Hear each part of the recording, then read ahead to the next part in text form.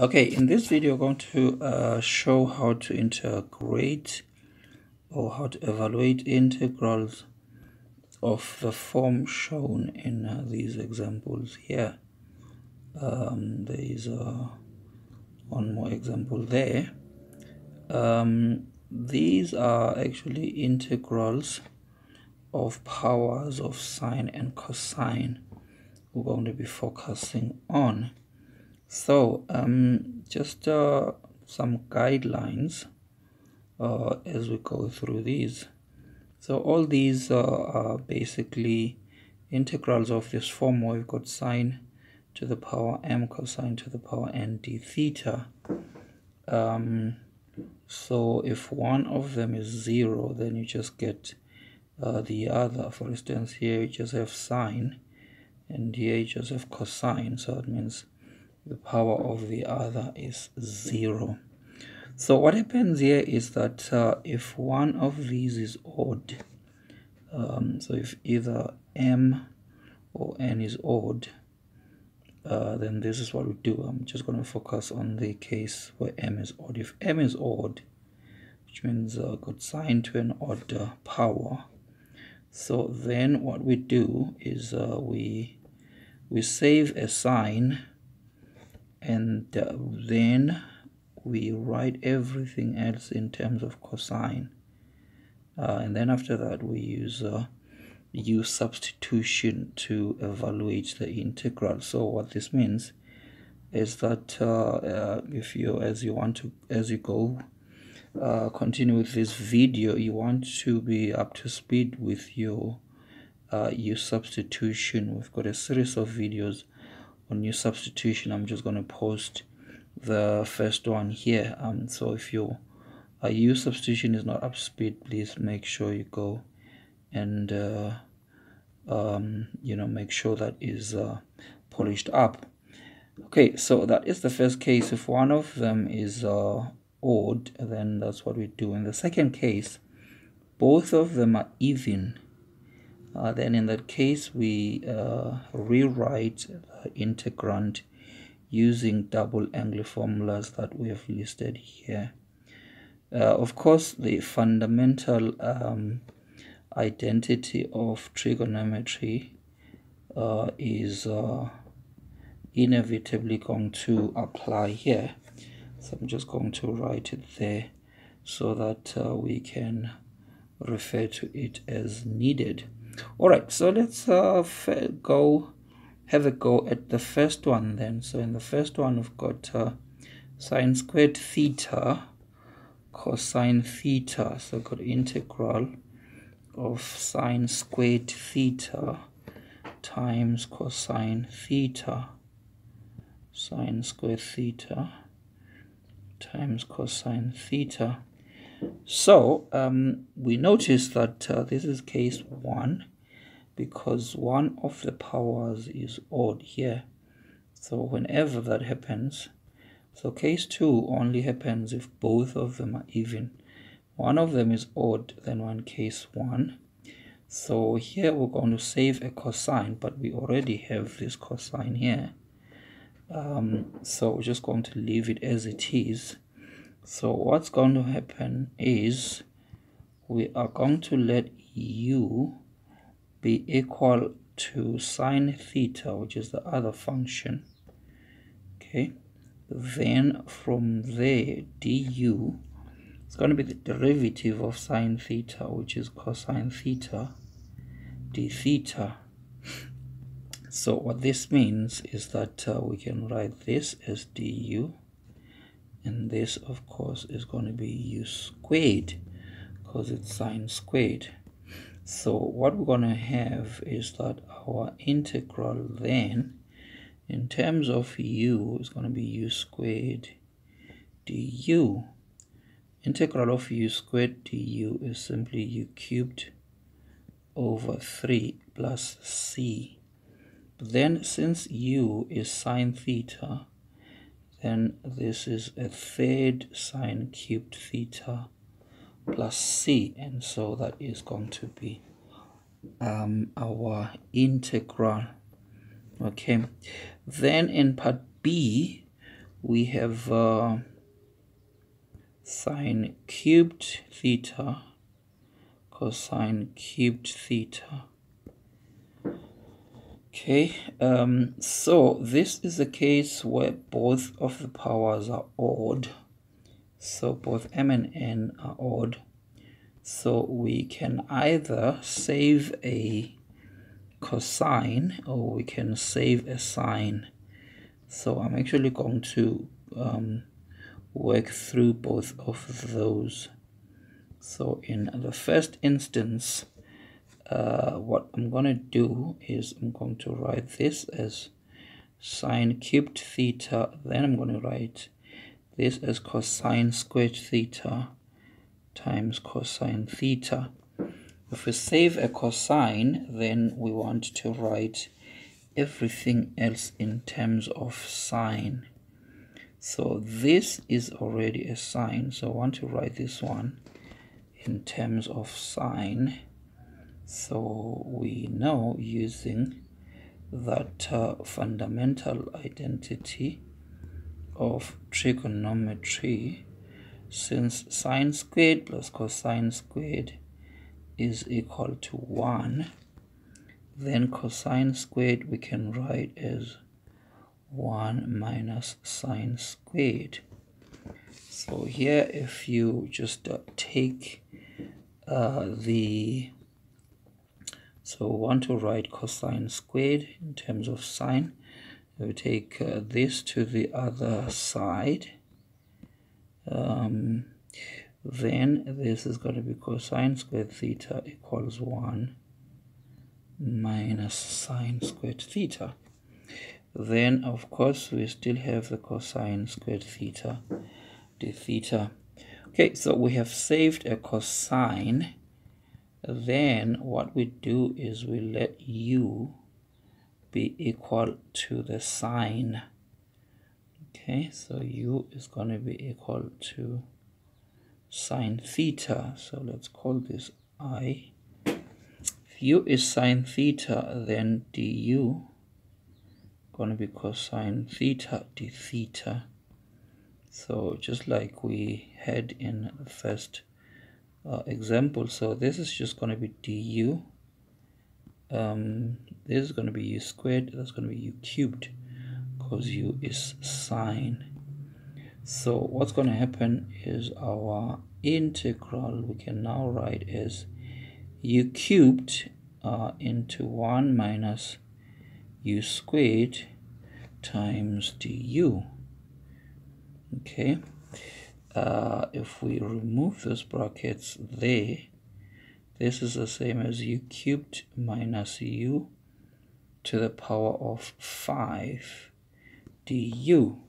So this is just a polynomial, so to integrate we add 1 and divide. So it's going to be u to the power 4 over 4 minus u to the power 6 over 6, but u is sine, so it's going to be sine theta to the power 4 minus 1 on 6 sine theta to the power 6 plus c. Okay, so that was just method 1. I think you will have noticed that we could do the same thing by saving a sine. This time we saved a cosine. So in method 2, we could save a sine. So we're going to have sine squared theta, cosine cubed theta, then sine theta. This sine theta is the one we are saving. Then we're going to want to rewrite everything in terms of cosine this time. This is going to be the integral of, well, sine squared in terms of cosine. It's going to be 1 minus cosine squared. Then we've got cosine cubed sine theta d theta. So this time we saved a sine, so we're going to let u be equal to the cosine. This time du is negative sine theta d theta. Remember, derivative of cosine is negative sine, so negative du is sine theta d theta. So that means this term here, this time is negative du. This is going to be u cubed, that is going to be u squared. So our integral is now going to be 1 minus u squared times u cubed times negative du. If we absorb the negative into this term here and remove the brackets, we're going to have u to the power 5 minus u cubed du. This again we can integrate, it's just a polynomial. So if we add 1 and divide, it's going to be u to the power 6 over 6 minus u to the power 4 over 4 plus c. This time u is equal to cosine, so it's going to be 1 over 6 cosine theta to the power 6 minus 1 over 4 cosine theta to the power 4 plus c. So in the first instance we got this expression here, and now we are getting that other expression there. I'm just going to write this one here just for comparison. Then we're going to talk about this. So in the first instance we got 1 over 4 sine theta to the power 4 minus 1 over 6 sine theta to the power 6. Question is, are these two the same function? And the answer is no. Okay, so this is an example that is revealing an interesting property or feature of integration. So when you integrate, your answer is not necessarily unique. Unlike differentiation, two functions can result from integrating one function. In fact, in this case, we're going to show that there's even a third one. All that matters here is that both of these functions, when you differentiate them, they are going to give us sine cubed cosine cubed. So that is all that matters. They do not have to be the same function. So here goes. There is a third method for this integral. So we've got sine cubed, and this third approach is going to give us even a third function which is not equal to any of these two. Okay, so this time we're going to use the double angle formula. So remember, we said sine 2 theta is 2 sine theta cos theta. So what this means is that sine theta cos theta is sine 2 theta all over 2. Okay, well, this we can write as sine theta cos theta all cubed. So that means our I is sine theta cos theta all cubed.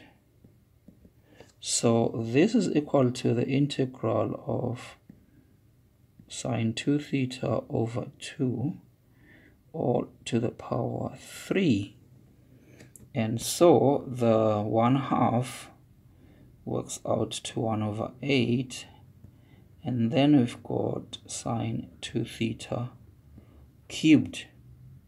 So this falls under case 1 because the power of sine is odd.